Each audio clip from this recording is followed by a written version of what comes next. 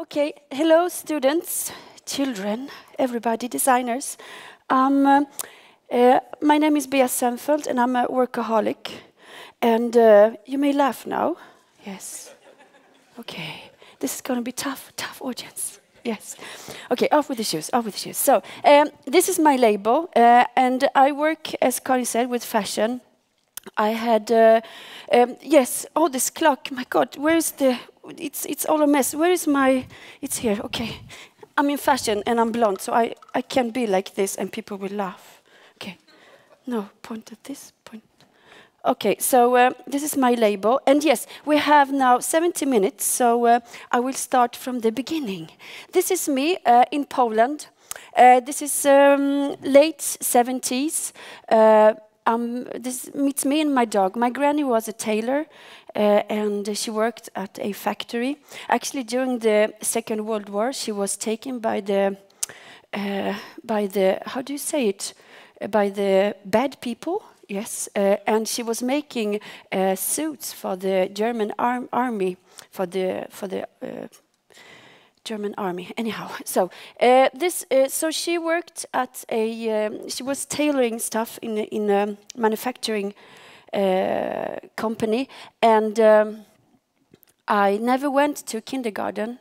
I always hang out with her and her lady friends at the factory. And when I was 6 years old, I already knew how to manage a sewing machine and how to roll cigarettes, because that's what the lady taught me in the factory. So it was really, it came really natural later on when I decided to, when I grew up, that I wanted to work with clothes. And yes, fashion. Fashion is lovely because fashion is actually, when we design something, we design it for girls that are not more than maybe 15 years old. They eat 1 banana a day, and they have a bunch of people like hairdressers and makeup artists all around them and make them look good and cool. And this is the same thing about the trends. That the trends that we fashion people create, it's just for fun. It's not that, it's nothing you have to use during your day. Yes, you understand. So that's why when I worked with fashion, I had like a commercial, like ready-to-go collection for 5 years. For 10 seasons, I struggled to manufacture those clothes. And to work commercial with clothes is really, really boring, because you have to do like tops made out of silk that you are able to wash in a washing machine, like on 90 degrees. Yes, that someone is really washing their clothes. You're so happy that someone else is washing your silk shirts, no? Because you cannot wash silk in washing machines.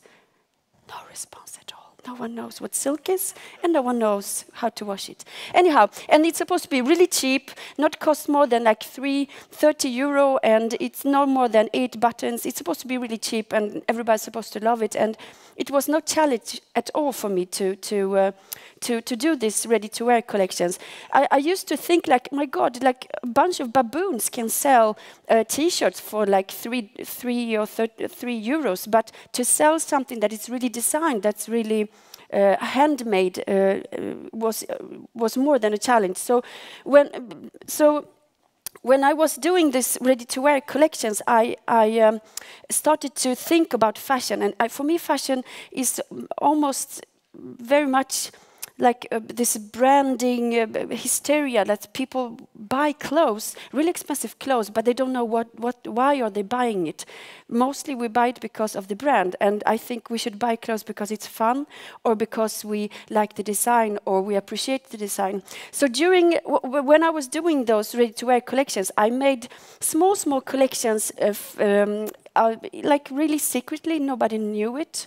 And this is a collection I made because I was sick one week and I watched all the Esther Williams movies. You know Esther Williams is like a famous, you young people don't know, but she was alive long time ago during the 50s. And she was what do you call it? She was a konstsimmerska. Now it's She was a swimmer. She was like swimming. Synchronized. Yes, she was swimming synchronized. Yeah. Anyhow, in the 50s, she was big. So and she looked really nice under the water and stuff like that. So I thought like, yes, I want to make bathing suits that makes women look beautiful, and they were really and more like clothes you can wear in everyday life.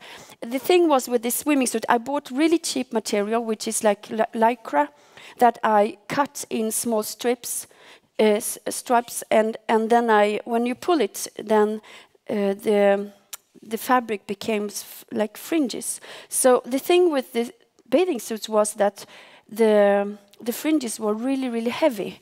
So on this one, I think we have maybe 10 or 15 meters of lycra. So when you jump in the water, it becomes really heavy. So you sank. But never mind. So yes, it was really funny. So yes, really lovely, and everybody loved it. All the magazines, all the stylists, everybody really loved the pictures, and the bathing suits. And the phone rang, and it was my selling agent, Thomas, and he said, "Oh, lovely bathing suits, except for no one can use them. I have one other question. It's like there's 2 bathing suits that are attached to each other." And it's like, "Thomas, we're going to be rich. I invented bathing suits for twins."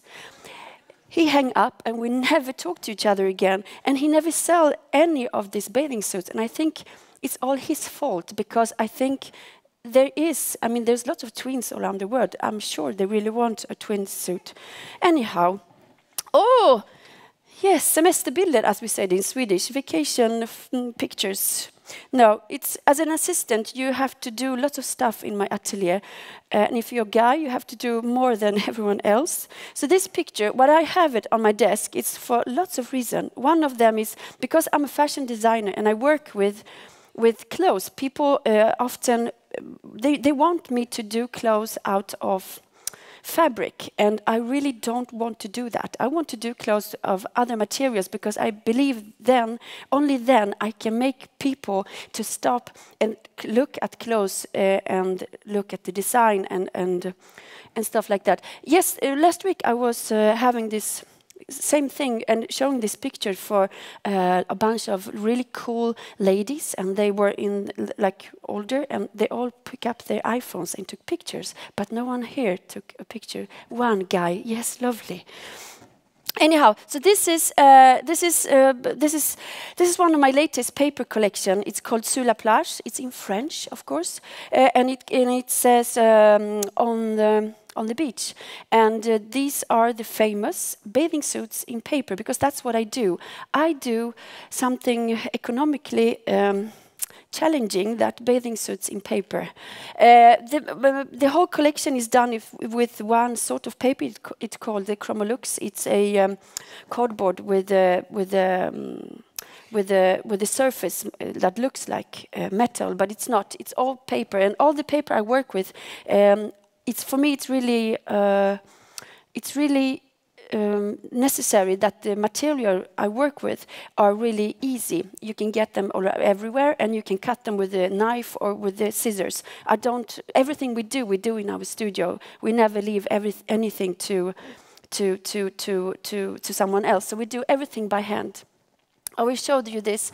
And this is the jacket that took the longest time to do, 4 months. I never thought we will ever be ready.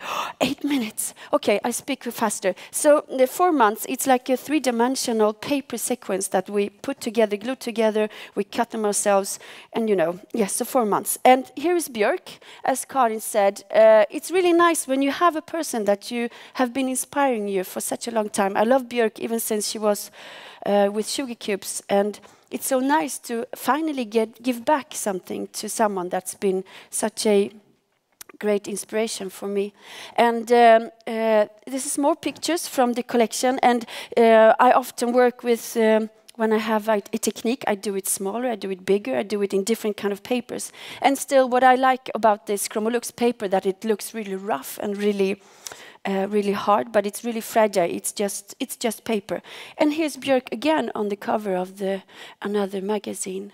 Lovely. When I work with my collection, it's not. Of course, lots of time goes to do the garments, but I think also it's really important to work also on the invitation, to work on the presentation of the collection. So for the Sur la Plage collection, I thought the invitation should look like this. It's a box. It's just an IKEA box, nothing fancy. I painted it and make it look real vintage. It says Sur la Plage. My idea was when people will get this invitation, they will come to my exhibition, perhaps, or not. Okay, so here comes the box, and out comes the sea, the sand, and everybody will be like, ooh, Bea Szenfeld, she's a cool girl. We have to go and see her collection. Yes, I went to the post office and asked how much it would cost to post this kind of boxes to 800 people. And that was really challenging for me too, because it was really expensive. Anyhow, so I went home. People often ask me, Bea, where do you get your inspiration? My inspiration, I get inspiration from being alone, being left alone, eating a lot of sugar and drinking hot tea. So I was drinking hot tea, eating a lot of chocolate, and was thinking, okay, I have a box, I have an exhibition, I need to do invitations. But okay, the box is too expensive. Okay, so what can I do? If the box is too expensive, what can we afford? Oh, where's the thing? Yes, what can we afford? And what we could afford was Sur la Plage. This is the thickest thing you can send with Swedish postal service. It's funny they call it service because, yes, anyhow. So the postal thing, yes, it's the sea, it's the sand, it's the invitation, please come. Sorry, we're desperate. So this is what we could afford. Yes, really funny to be working in fashion business. Sur la Plage, yes.